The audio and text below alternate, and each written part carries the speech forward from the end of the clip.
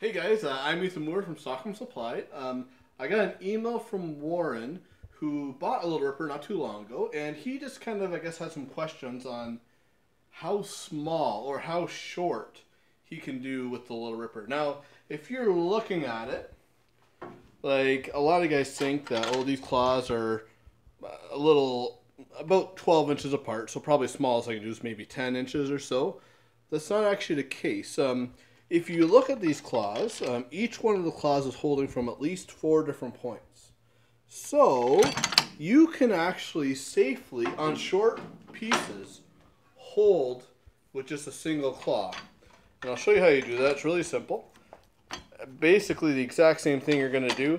Now the one thing you want to make sure of is that you have this piece on both bottom claws and on both top claws. So that's kind of important. So find a spot where that'll work. So right about there. Bring that out a little bit. Lock that up. And you're going to want to get her nice and snug. So we got that in place now, so we can go ahead and cut. So I'll take a couple little slices off here for you.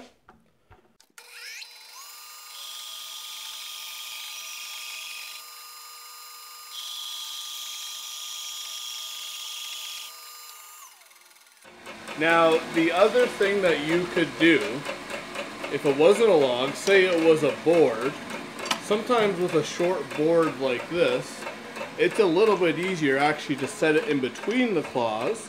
Now, that powder coating there is quite slippery, so the first thing that I want to do, if I am doing that, I'm going to get some sandpaper, and it'll kind of act as grip tape, and put it right between the claws here. So some adhesive back paper. So I'll show you what I'll do here. Just quickly clean this off, and that will stick right down to my powder coating here.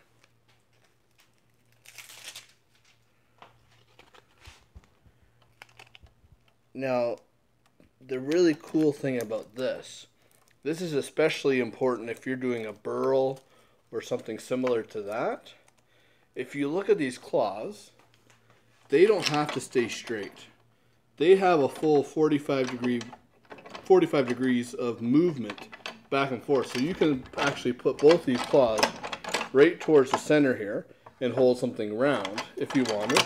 Or a board like this, put it on there like so. That'll give it a lot of grippiness. I'm not sure if that's a word, but okay. And we'll just tighten it up here.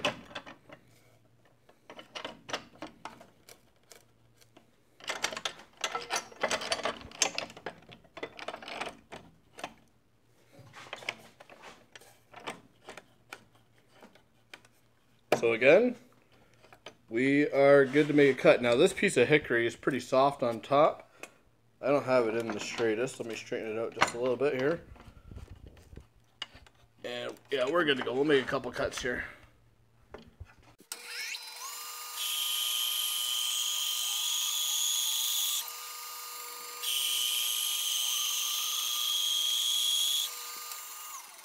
And so there you go. So as far as the limit, it really doesn't matter too much as long as it's at least as wide as these two claws on the bottom here.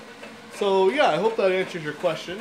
If anyone else has any questions, you can email me at info@stockholmsupply.com or just comment on the video. And if you guys want to see future videos, please subscribe. Thank you very much.